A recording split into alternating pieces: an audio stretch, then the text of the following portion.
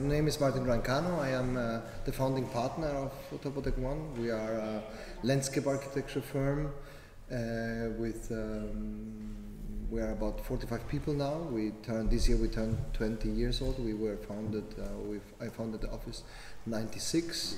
When I finished school, I actually should have become probably an artist or an architect or whatever, but when I finished school, however, I was very insecure what to do, and I wasn't brave enough to do a portfolio to enter an art school.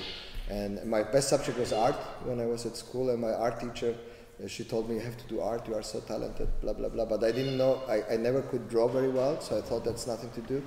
And then I started to study art history in Frankfurt. I studied for 2 years, and then there was a seminar about the history of gardens, of landscape architecture. And somehow I got fascinated, and then I changed from art history to landscape architecture. So I was kind of fascinated, you know, before I did encounter this seminar, I thought landscape or trees or these things are actually given, they are not planned. From the very beginning you know that architecture is made, but when it comes to landscape architecture, often you think these things are there, no one actually did them, yeah? God or nature did them. What is partly true, because trees obviously as you grow after you plant them, and they have their own independence to a certain extent.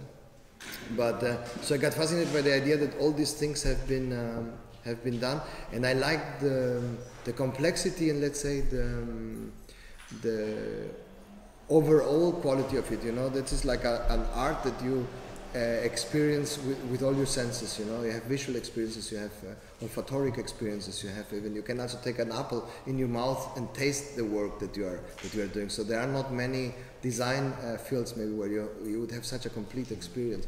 So this is how I ended up doing landscape architecture. What architecture actually is, from a point of view of landscape.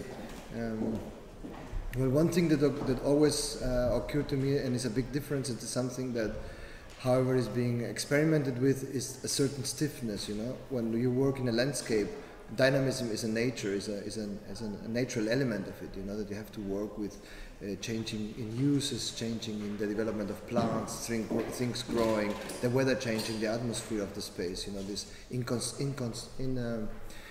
that the space is not a constant, but something that is changing, is something natural to me. And the opposite is for architecture, that can be pretty stiff.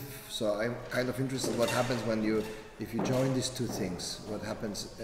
I also love when landscape becomes a bit more stiff sometimes, and I love it when architecture becomes a bit more dynamic. What the general role is, I don't like to fix it, because also it depends from project to project. You know, sometimes it's more a social role, sometimes it's really a formalistic role, sometimes it is. So I wouldn't say that there is one single role to play.